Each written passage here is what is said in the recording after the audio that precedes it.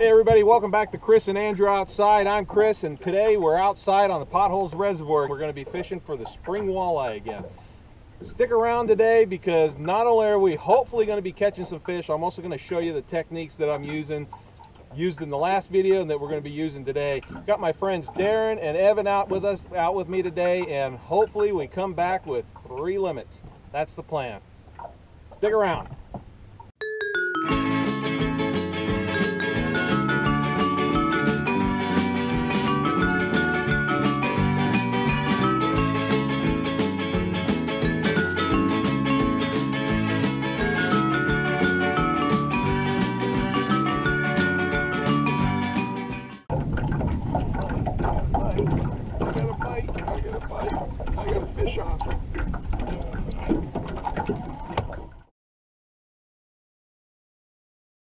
So it's early June on the Potholes Reservoir, and this is a post-spawn period.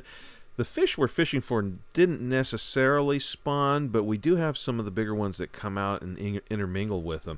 Well, right now we're fishing submerged weed lines. I really like doing that. I like to have some kind of a structure, whether it's depth or weed line, to troll along the edge of. Water's really high right now while this video is being recorded, and I'm having to rely on my chart and graphics and electronics a little more than I normally would like to. However, it's creating some success, so I'm not complaining. It's just different than what I usually do. I usually like to just rely on the weeds that I can see and troll along the the edges of them. I think those fish kind of retreat into the weed lines when the lake gets really busy or the sun gets really high. Give it a try. It's not a bad tactic.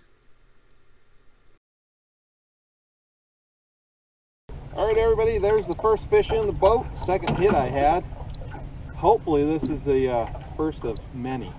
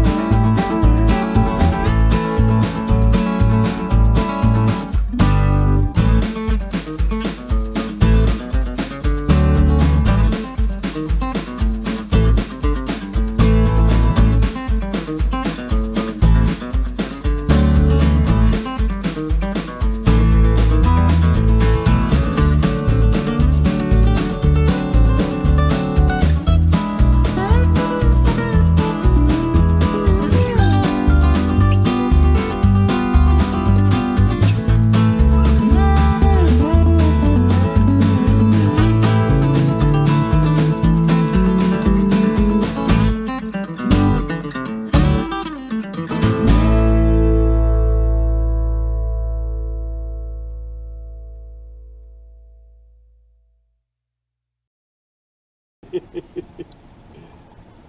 another short one. You should come by more often to bring me good luck.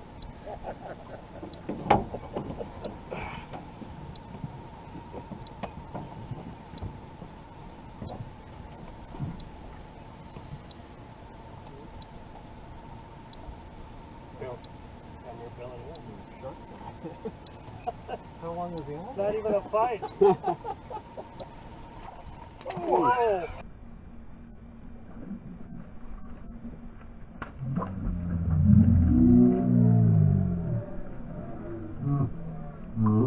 Oh! Oh! Oh! And there's video.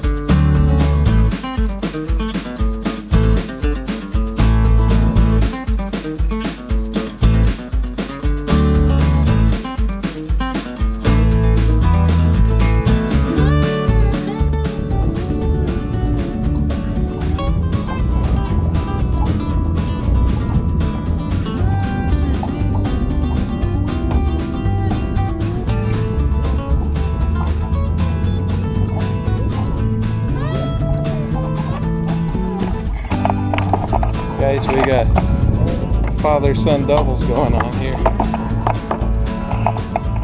Okay.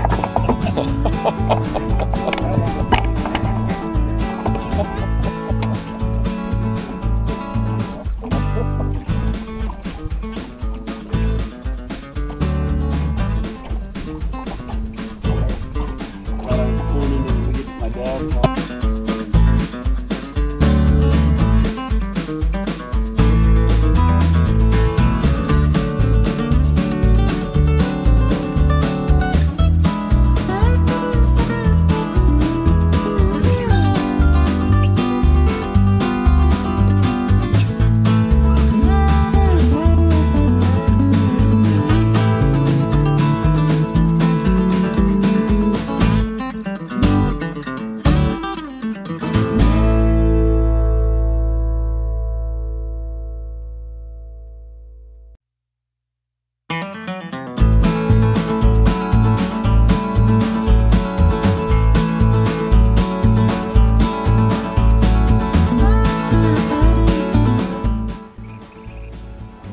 Evan just caught this one, 17 pounds.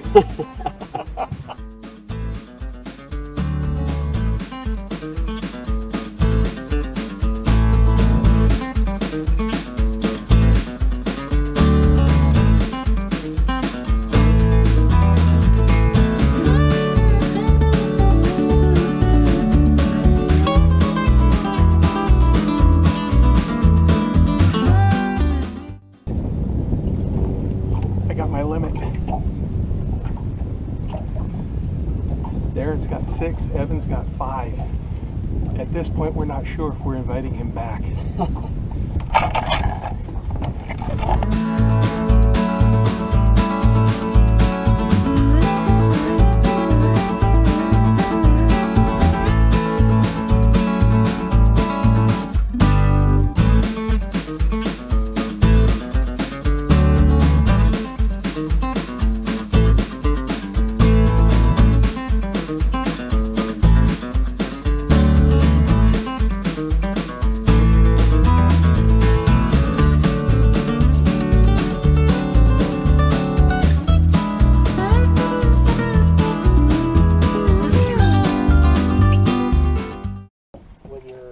Got a nice one. You were on the inside cord and it changed your action enough to where it triggered it.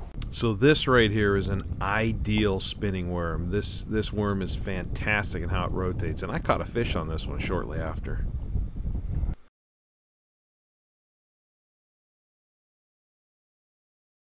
All right, everybody, so like I told you, I was going to show you how I fish. So right here I've got three rigs set up. Okay, they've got some power bait curly-tailed worms on them right now. Let's just pretend that they're actual night crawlers, because I'm not going to do this with live night crawlers because I'm not fishing right now. So the hooks that I've got set up right here, these are the Super Death hooks from Mustad. I like using a bigger hook. These are 2/0, and a lot of people use smaller hooks, but Walleye got big mouths and I get more fish in, I think, because I'm using slightly bigger hooks. So I like to tie up my leaders. I use a long leader. I also use a long fishing rod. I got 9, 9.5, 10-foot rods. I've even got one 11-foot rod. And I usually will run about a 6.5 to 7-foot leader. A lot of people don't do that. A lot of people don't like that. But for me, it works. And I feel that when the fish are getting a little picky, a little persnickety, this type of a presentation does wonders. And I use a little heavier weight as well.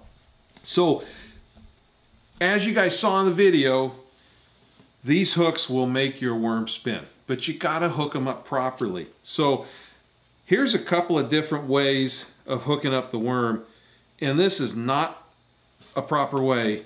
This right here is also not a proper way. It's not coming down through the bend. But this right here, this is really, without me, being in the water right now and pulling it, this is pretty much how it should look. You want it to come midway through the bend. One of the things that people complain about when they're putting night crawlers on is that they wiggle a lot. They try to get away because you're trying to put a hook in the very tip of them. And for me, it has to be in dead center, right in the very tip of that night crawler. Otherwise, I'm not getting a good action. So one of the things that I do is I will take a night crawler out of the bait holder. I'll grab the night crawler by its tail, and sitting at the console in my boat getting ready to hook up, I'll do this. And I'll hit that night crawler's head onto the console, onto the gunnel. And people laugh. Usually when I tell people about this, they don't believe me. But when you do that, when you hit it, it stuns it, and they go really rigid. Obviously you're bashing its poor little head, but you're about to run a hook through its brains, and they don't stay still unless you bash them like that. Don't do it too hard because they'll break, but you got to do it hard enough to stun them, get them really rigid. And then that hook just goes right into the very center, and you just feed that night crawler up it while that hook is being fed down the, while the worm's being fed down the shank. And you get to the point where you know how much you got to feed onto the hook for it to come out, so that the worm is midway through the bend. So it's all about the action with these hooks. If you don't get the right action, you've got to redo it. And so, like I said, you got to hook it so that that worm is coming out midway through. If you're not getting good action and you don't think that you've got it just right, pull it down a little bit more or pull it up a little bit more. Either way, you can position it how you need to. But this worm, get a nice tight action going through the water, and those walleye and bluegill and crappie and bass and perch and trout will go nuts over it. Give it a try. I think you'll really like it. I think that you'll appreciate using these. This is one type of hook out of many. Some other hooks have a little different action, a little different shape. Do some research, figure out which one you like, and give it a shot. I think you'll be happy. All right.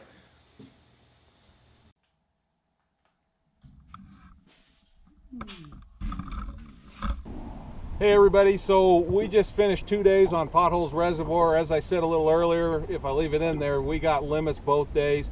It's not been easy. A lot of people failed out here, and a lot of people left and went to Moses Lake, but I'm pretty persistent, and I kept us on some fish here. So these guys did really good catching fish. Evan consistently got some bigger fish. Darren caught everything but walleye. So we had a great time out here, and I really appreciate my friends coming out. So we're gonna go in, we're gonna do some filleting. Got 24 fish to clean up. Appreciate you guys watching, and if you could like and subscribe, I'd appreciate that too. Take care, be safe.